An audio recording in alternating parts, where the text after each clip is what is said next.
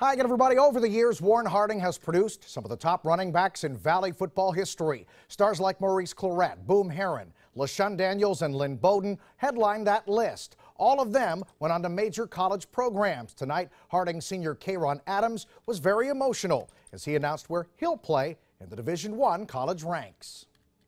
I'll be playing college football at Rutgers University.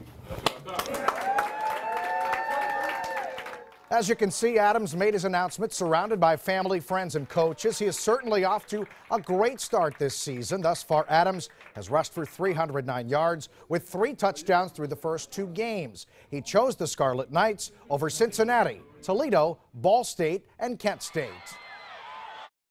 I dreamed about this, as a kid, like watching TV, seeing other athletes, put on the hat, show where they're going, show all their hard work basically paying off, and them going to the next level and playing college ball.